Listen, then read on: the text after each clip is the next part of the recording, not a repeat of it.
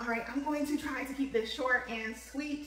I snuck away from the RV to come and talk to you, and I will be answering all the questions, and I think this is going to definitely be a part one. There will be more questions to come, and this is quite a few, so I'll try to get through them really quickly. And disclaimer, I'm in my bonnet because I have a photo shoot coming up, and you probably saw that I got my hair straightened, but I have these octocurls in my hair, so I'm keeping it together in here, so this is not how I want to show up. But this is what it is, and most of you know me, so. And yeah, this is the baby bump. Let me just show it to you right now. This is it right here in all its glory, and let's jump into it. So one of the first questions I got, and these were between Facebook and Instagram. So one of the first questions I got was about birth control. The person said, this might be too personal, but were you on any form of birth control? And the answer is no. I was not on any form of birth control. We have been successfully using prayer and PP, prayer and pull out, for the last 4 years, and it's finally caught up to us, and a little bit of like tracking and stuff. I think we got a little, I'll get into this more later. There was so much going on with life. I think we got a little distracted with life. Wasn't really doing well, it should be 3 P's: prayer, pull out, and planning, like family planning. But the family planning wasn't working, and I guess Terry's pull-out game stopped working too. So I blame him for this, all of this, each one of them. Okay, that leads into the next question about accidents. Did you want another baby, or was this an accident? We all grown, so get a little closer. Come on, get a little closer. When you are engaging in intercourse with your partner, babies can and will likely happen. So to pretend that it's like, oh, it's an accident, we got to stop doing that. We really have to stop doing that. It was not an accident. It is the consequence. Let me turn on more lights. Hold on. It is not an accident. It is the consequence of my actions. So let's get that out of there. It's not an accident. None of our babies were an accident. They were consequences of our actions, which is intercourse. And that's just the way God created the body. Form and function, male and female come together, and woo, kids. That brings us to the next thing, kids. Number of kids. How many kids? I've had several, this acts several different ways. How many kids do you want? Are you having more babies after this? All done or more? The answer is, and I'm just going to be really honest, and I know my kids are probably going to watch this one day.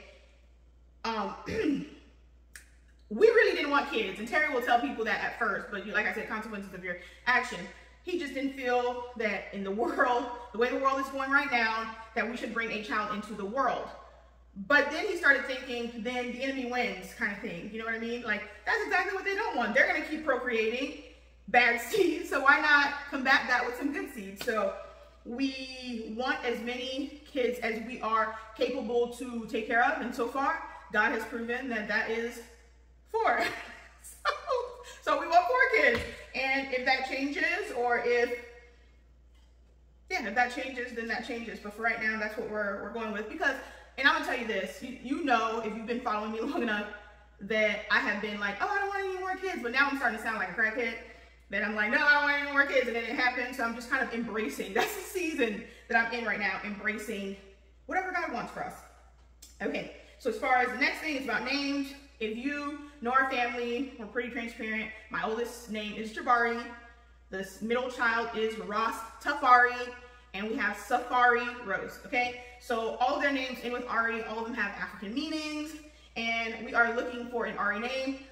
We do not know what we are having, which was another question that I got, and I don't even think I wrote it here. We do not know what we're having. So likely we'll pick out a girl name and a boy name and some alternates, and give it a few days to see which one resonates most, like gender specific, if it's a male or female, and also like whatever just works for the child.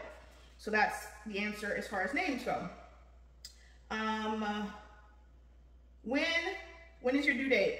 So I don't know if other cultures are like this, but Haitians really don't like sharing their specific due date. All I can say is that this baby is due in the 2nd quarter of this year. I feel like I'm getting pretty close. I saw my midwife today, and she feels like I'm just carrying low, and I'll be all right. And I've had, like, Braxton Hicks contractions. So the baby will come when it is ready, aside from what due date I was given based off of ultrasounds or measurements. So I've never been one to be like, oh, oh, the due date, and like get all flustered about that. And that leads into why did I wait? And I guess it's part of it is a cultural thing, and part of it was the season that I was in. If you recall, in July, I lost my aunt. She was only 38 years old, so I was still dealing with the emotions of that when I found out. I was like in denial. I felt all the symptoms, and I was still like, this is not what it is. So I waited until I felt comfortable, and I think that most people understand that. I wanted to be in the right space, and it's a lot of emotions and things to deal with carrying a baby. And in another video, I'll tell you that there was another question that came about being nervous. Are you nervous about having a hernia? Okay, why did I wait? So it leads into this next question about being nervous. And at my age, I'm 35, and some people feel like I'm older to be having kids. So I just wanted to make sure that everything was okay before I let the whole world in. And there were some things that worried me. There were some complications. There's things that still, till right now, that I'm like, okay, we're playing it by ear, which leads into this next, are you nervous about having a home birth? And has this been like my hardest pregnancy? I'm 35. Each year, each day, I get older. So of course, this has been my hardest pregnancy just because my body is not what it was when I was 27 and having my 26, 27, having my first child. So my body has changed significantly. So this has been the hardest pregnancy. And my placenta is anterior, which might be just TMI. So it comes with its own set of issues, which I'll probably do a part 2 if you end up having questions about what that means. And I had placenta previa. Now it's kind of shifting upwards. So if you want to learn more about that, let me know if you have any questions, and I'll do a part 2 to include more answers on those specific things. Next question. So yeah, I was nervous. This has been harder. I'm still nervous, but hopeful, prayerful. So that's like my biggest thing. I know that some people want to know, am I going to do another Facebook Live birth? Because if you followed me, you know that I did a Facebook Live birth with Safari Rose. And the answer is I will. That's our plan, to do another live birth with you. But we're thinking about doing on YouTube, on the channel. And if it doesn't end up being live, it will end up being like our full birth story will be shared here on YouTube and nowhere else. How is homeschooling while being pregnant? Some days it's good, some days it's not. And I'm thankful for the freedom to be able to have some days that are good, some days that are not, and dealing with still being a parent and pregnant. It's a lot.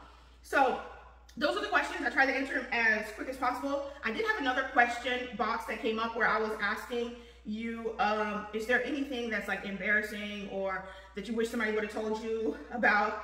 And I think I would talk about those in another video, but someone said raw nipples, vaginal pain, allergies, change in your smell, the coke schedule, traumatizing hospital. And if you know, my last pregnancy was great. The birth process was great, but it was traumatic after because I couldn't birth the placenta. But I'm gonna share all of that in another video, but I wanted to answer all your questions in one spot in part 1. And stay tuned, follow, subscribe, so you can be part of the next discussion. As always, reward yourself every day by making greener lifestyle choices. Check out the pregnancy, birth, and baby playlist and what YouTube thinks you should watch next.